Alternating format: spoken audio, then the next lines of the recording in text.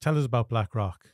You have built up a good career Mhm. in the 12 Hotel, and you're looking at a derelict cottage just beside where you go swimming every morning in the Atlantic Ocean. Yeah. What turned the tide? Well, when I was out in the water and I was looking in, I was like, "Jesus, this is a handy office, isn't it? That you can see, you can nearly see in the door from the water." So, like the initial talks was, they were saying, "Oh yeah, it's going to be a restaurant. We want you involved." And I was like, "Look, I have a nice job in the 12. As I said, I was there for 15 years.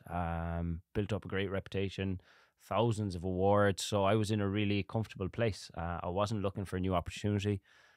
But when they showed me what they were proposing to build or what was being built, I was just clearly blown away.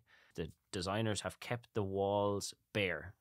And even to sit in there and look at the walls and say, imagine the stories those walls could say if they could talk. Like, it's been left bare being an operative word, just so it can tell its own story. And it's just an amazing place to sit and look.